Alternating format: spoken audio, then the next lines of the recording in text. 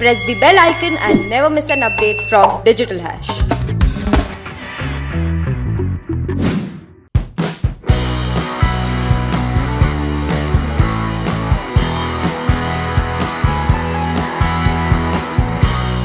As the tagline of the show goes, that this is a story of the perfect friendship among four imperfect women. And by imperfect, we mean flawed and real. And yeah, it's celebrating female friendship, it's celebrating flaws, it's celebrating a lot of things that actually society makes us think are flaws. Yeah, that's pretty much like we are, it's a fun show, you know, where you are actually getting an insight into the lives of these four women who are, as Manvi said, very, very different from each other, who come from very different backgrounds, who have very different lives, you know. Except the thing that bonds them together, of course, is the friendship and those times that they share. It's a show based in South Bombay, which I think is a space that's not really explored in the Indian scenario. It's an authentic, real representation of today's women, really, and their friendship. I play the character of Damini Rizvi Roy, who is an investigative journalist. She runs an investigative firm, and she's going behind a lot of powerful politicians, business heads, and she's seeking truth. I think her personal life and her professional life are exactly opposite, at opposite ends, and it was also an extremely layered character to sort of portray and explore. I'm playing the role of Anjana Menon, who is a lawyer by profession, and she's a very successful one at that. And on the personal front, she's a single parent. She has a 4-year-old daughter. She's also an extremely, she can be a very extremely insecure and jealous woman. And I think she's just trying to find herself, find who she really is amidst all these life circumstances. I'm Siddhi, I'm a virgin, and my mom hates me. Her mom is grooming her to be the perfect bride in that matchmaking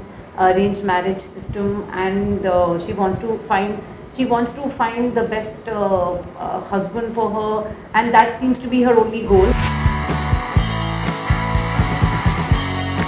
We did workshops, we all had workshops together with the director, we had readings with the writer and with the rest of the cast, and that was a big part of, you know, just getting comfortable with the script. And individually, I think whatever, you know, issues we had with our lines or our scenes or whatever, we have spoken to Anu about this and sorted this out. And I think one of the main parts of the show is the female bonding that you will see in the show, where, you know, we have spent a lot of time together doing those scenes. A big part of, you know, portraying any character is that you take a big, you bring the character slightly closer to you, and you take yourself a little closer to the character, and you somewhere meet midway. And for Damini, I think it happened very organically, and it happened very magically, because also the ideology that Damini stands for, the principles that she sort of lives by, is very similar to what Shayoni also, you know, sort of believes in. Like Kirti said, that, you know, because it happens very organically, because these are very real characters. So you will find something, and if you don't, then you will find a friend who is like that. Or you've seen these people. That is very difficult to pinpoint like one scene that really stand out for us.